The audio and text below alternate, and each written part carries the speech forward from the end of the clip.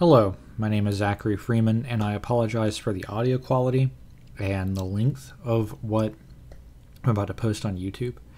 I know very well that most of you are not going to watch all the videos in the sequence, especially since most of them are 30 minutes long. But I just got done recording 2 hours of audio, attempting to chronicle what I've been through, and decided to give an attempt at a quick overview, which is of an overview. So a summary of a summary, none of which will do justice to what I've experienced. So in 2016, I was sexually assaulted at Oglethorpe University by my at-the-time girlfriend.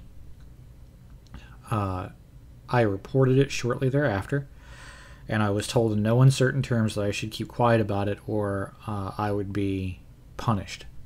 You know, it was made to be known that something bad would happen to me. They were right. I continued to pursue justice, and after I officially reported it, I was defamed, harassed, threatened, stalked, and as I reported more and more of the behavior by other students, I was coerced out of my private lease agreement, not a dorm, made homeless, suffered gaslighting from the administration of Oglethorpe University and the student body, was ignored, belittled. This has been a continuing problem for over a semester, and there have been multiple violations of the university's conduct code, including defamation, harassment, stalking. And every time I brought it to your attention or Dean Pollard's attention, not only has not anything been done. I think we responded really quickly, and I don't agree with that. And also, Zach, I think when you submitted that, you got immediate response. Dean Pollard followed up with you, you didn't respond. You chose not to respond. So let's dial back the intensity and talk through what's actually transpired. Right. So actually, you got an immediate response. Yeah, that's telling me that a student has been sanctioned is one thing. Actually, solving the core. Sanctions ever. We don't. We can talk to you generally, but we don't give sanction letters to others. Right. I get that. I actually received the sanction letter, but like we need to actually solve the core of the issue. And when it's all said and done, my therapist at the rape crisis center that I eventually went to summarized my experience as describing the university itself like my rapist. And she was right. On the screen now, you will see some of what I have been through. I'm going to include snippets of some of the meetings I have recorded in this intro. Facebook, regardless if it's a private message or not, is a public platform. Right. So there's the court system and those. In the following videos, I will go into greater detail about the politics and atmosphere at the school, what the school stands for, how poorly it's managed, how unsafe it is in terms of food quality, dorm housing, and student conduct violations, and how they're upheld or not upheld by administrators. And ultimately, which it breaks my heart to say, why nobody should go to Oglethorpe. Oglethorpe University had one of the best academic experiences that I've ever had. There are wonderful professors there who are very passionate about what they do. There are good people there, but the administration and the kinds of students that Oglethorpe attracts create an incredibly toxic environment that has left me permanently scarred.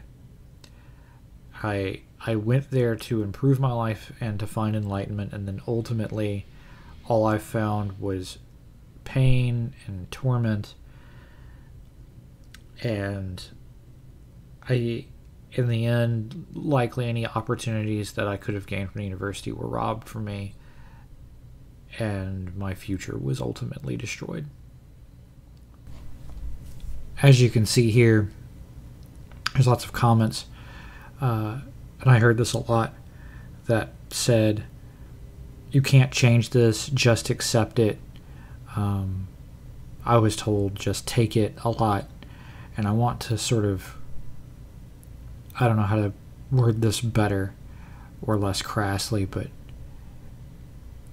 it's exactly what a rapist says during rape. And it isn't just what's metaphorically happening here. They seem to be getting off on the damage they're doing to me. And making videos like this is kind of like me screaming out for help. And I look around everyone else. I was surrounded by at Oglethorpe, and it's a lot like the bystander effect. And no one would help me, even as I was being attacked every single day.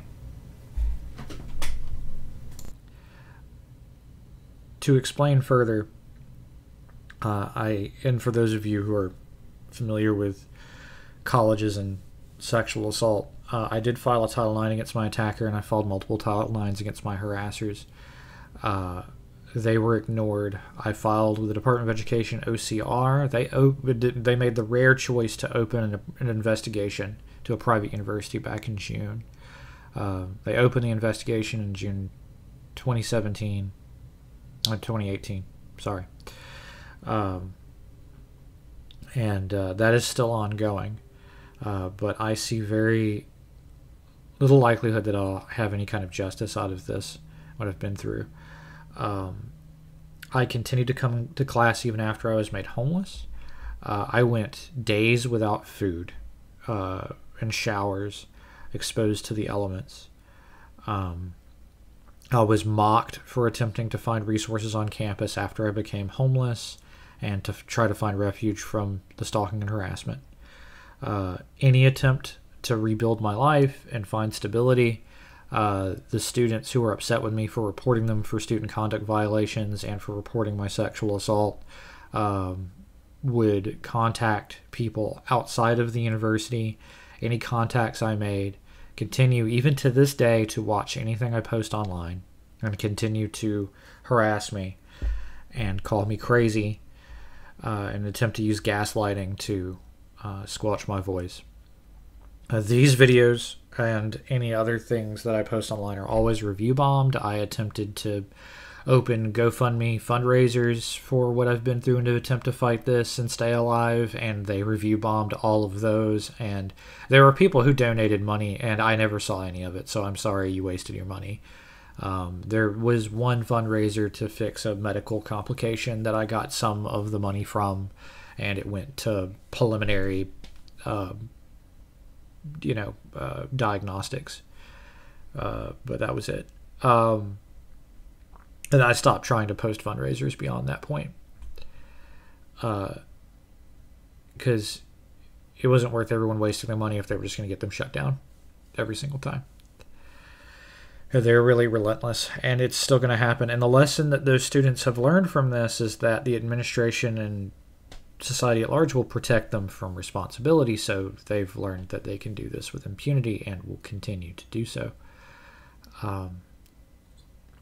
I wasn't kidding when I said I agreed with my therapist that it was like Oglethorpe as a whole was my attacker, because everything I've been through has effectively been like being raped. Not just the sexual assault itself, but the constant denial of self, the loss of agency, the violent destruction of my person. I've been made to feel like less than a human being. And I paid for the privilege of this treatment, a lot of money in student loans. And I don't think anybody else should have to go through this. So in the next following videos, I will chronicle some of what I've been through and my perspectives on the university and the student body and how it's run and the atmosphere. I apologize if it's incoherent. I just turned the microphone and I started talking. And I've put supporting evidence on screen after the fact. And included will be recordings of being denied evidence to be submitted in my own defense. And full disclosure, I have a Title IX hearing coming up soon on the 11th. But it's not mine against my attacker. No, ahead of mine, even though I filed first, they're doing my attackers against me, claiming I sexually harassed her with poorly written, poorly sourced evidence, and only 2 witnesses who lied through their teeth. One of them, my academic advisor. Provably, because I recorded all my conversations with my academic advisor, and he made a different witness statement in the previous Title IX against one of my harassers, of which the university has roadblocked me from seeing, and like an attorney, I had to cite the specific law to tell them that they actually had to let me view the report again, and I don't know if I will be able to get the hearing panel to even look at, even though he made a completely contradictory witness statement in a previous Title IX.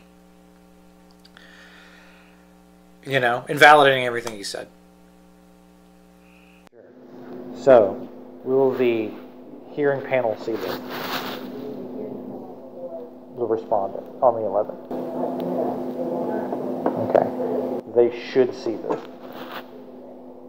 So, like, I'm going to formally request they see this, and the first thing I'm going to ask when I get the hearing panel is that they should see this. And I'm not going to stop until they see it. And I met that opportunity. As I did. I totally came. I came, and you're doing this on purpose. That's what your triggers are trying to railroad me. So what I'm going to do is I'm going to go to that hearing. I'm going to shove all of this. And be like, this is stuff you couldn't see. This is what they didn't want you to know. Anything that's relevant, as determined by the investigator, is provided. The investigator has the discretion to do that. Yeah, and she failed in her bias to include relevant information. I had to write an 86-page response. Right, and so that is going to be viewed by the hearing panel. That was your opportunity. Yeah, and I asked for this so I could include it, and then you didn't know the law, you know, and told me I couldn't see it, and then I asked for it. Then I asked the department that you sent me to, and they're like, we don't even handle this. They do. It was a confusion on it, but because this is a FERPA request, so that does go through them, and then it goes through me. That doesn't aside. You had the opportunity to investigate. And I met that opportunity. And you did not meet with her. I totally came. I came to her door. Oh, I forgot to mention one of the most perverse things about this. So you might think that the upcoming Title IXs I mentioned in the videos are me versus my attacker. But instead, what the university has chosen to do, despite me filing first, and the gravity of what's happened in the evidence, is I have to defend myself from a Title IX against my attacker. My attacker's filed against me in an attempt to deny that the relationship even happened in the first place. And that's, I don't even usually even get to talk about what that sort of represents, you know, a denial that I even existed or mattered, you know, to an individual, which is clearly the truth. That's how narcissistic sociopaths kind of operate. Clearly didn't matter to my attacker, especially in the moment in which I was violated. But I clearly don't matter at all to the administration at Oglethorpe or to a lot of the people on that campus. And witnesses have been intimidated. Most won't come forward. My reputation was so thoroughly trashed by my attacker and the other harassing students that most people see me as the villain. I had rape fantasy stories written about me, supposedly written by me, that I have proof now that I didn't write, that the university refuses to let anybody look at, because it helps defend them in a future lawsuit and the investigation with the Department of Education. screenshot of a screenshot. So what's occurrence by the pool? Honestly, I think that's the document I sent to Dr. Fuller, isn't it? I don't know if you did or not, but in this context is a story that it's in here, and it's another piece of evidence that's referenced at some point. In there. But it's a story that the respondent here is saying was the document being referenced in those group chats. Okay. We're going to have to go over that. And then this context, and so it's in the next paragraph of the statement, is that it says he knew it to be about was the friend that sent the respondent's document. He decided this is what he submitted, saying here's where I received this document. That's weird. So, 25, if you'd like to reference that to what the story. The story, yeah. But you actually have the document itself? The document itself, yeah. Yeah, so where is that? Because I want to. 25.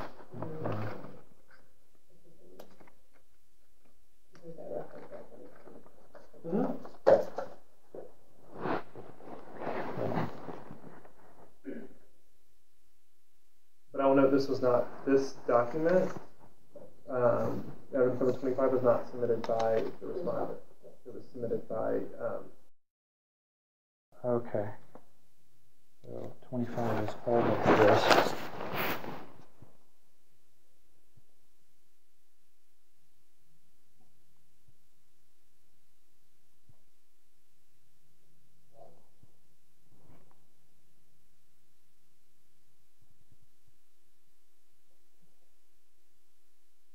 This isn't the same thing I sent Dr. Fuller.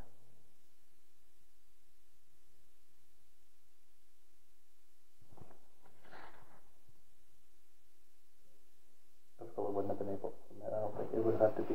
Right, but Is this in the binder? No. Did you write this? I don't recall a lot of this. Like some of it's stuff that's in what I wrote Dr. Fuller, but not the same thing. At least not that I remember. I'd have to look at the original thing, but it's longer.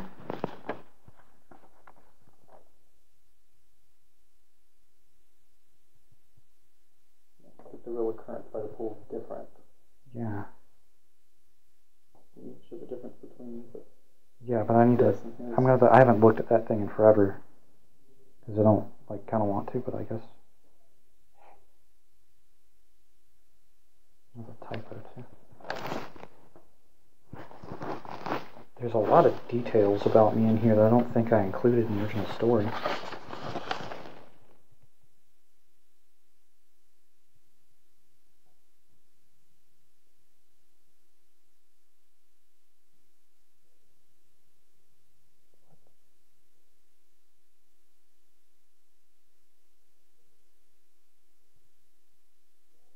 This is really weird.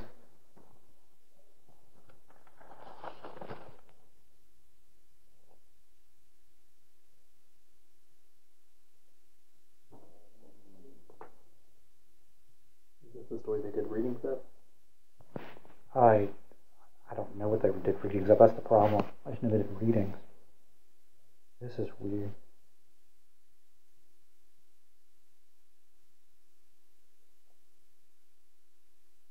This is really creepy.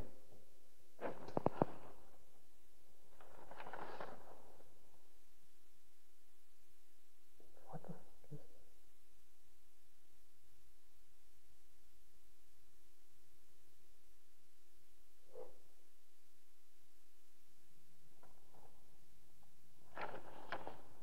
If we want to submit the story that if it's different than this. In that screenshot, there's two versions of it, and it's a screenshot of a screenshot. Did you submitted the original to Dr. Fuller? Yeah. So she put forward what you sent her. Right. And we can compare them, because I don't, this is what... Yeah, so if you have a document that has the same title, you think? I don't remember if I titled it. See, here's the deal. MLA. Yeah, That's the see. original thing. Yeah, why would there need to be two versions of it? Why is one in a completely different file format that's incompatible with .cox, and why is it in MLA format? Mm-hmm. Yeah, you can ask Dr. Fuller. If you sent the original one to her, she can forward it to you, Yeah. so it could be compared. Yeah, to this document comes up a bit more throughout. Mm-hmm. So I think let's make note of that, and then as we get through, I think we'll figure out the strategy. Right. But that could be a follow-up question. So Pam Patterson is the person sending that screenshot. Right. So what evidence item number is that? Is that 17? This is evidence number 25. Oh, is that? 17. Yeah. That is a clarification question looking at. Okay. Can you account for... And Dr. Fuller can send what she has. Yeah, like The correct one Dr. Fuller has. Like I remember writing this because I'm writing this to Dr. Fuller about what it's like to have PTSD. But the rest of it, and it's numbered in chapters. And there's never like multiple. This is just like a thing that you told me to write. Mm-hmm. Like, why would I have like multiple?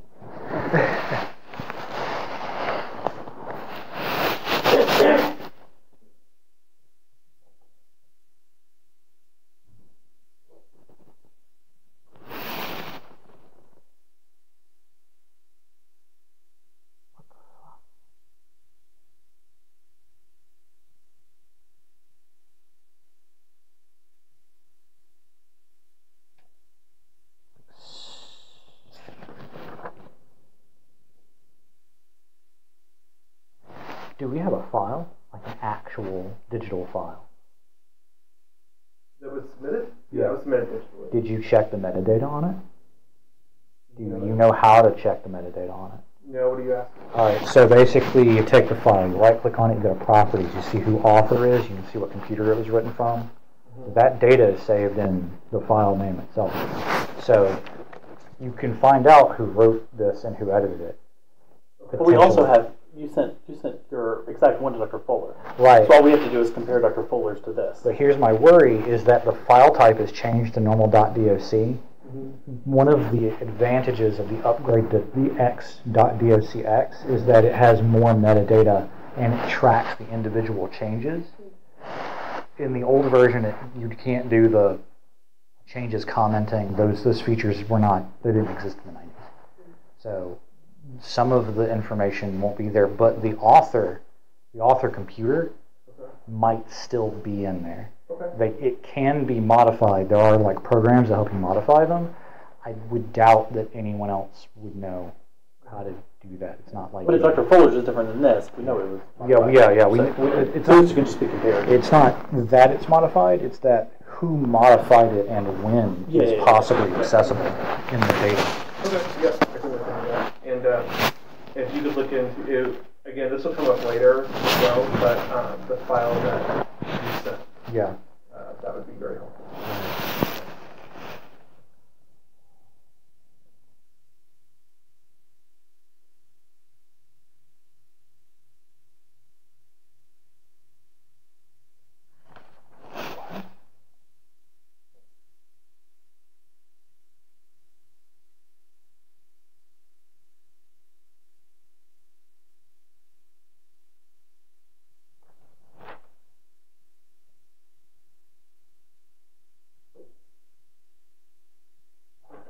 Is this the...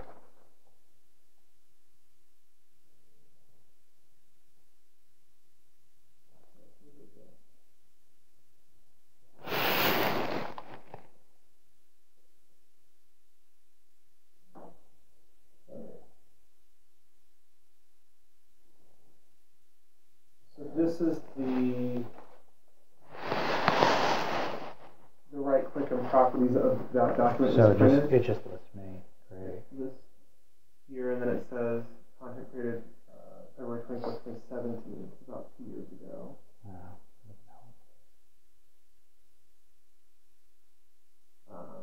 It's not, and it's .doc, so it's not going to have any of the when it was modified, like actually all the stuff in it. Yeah, like wait, the computer? It's an Oglethorpe terminal. right. That's weird. Why wouldn't it be on my lap?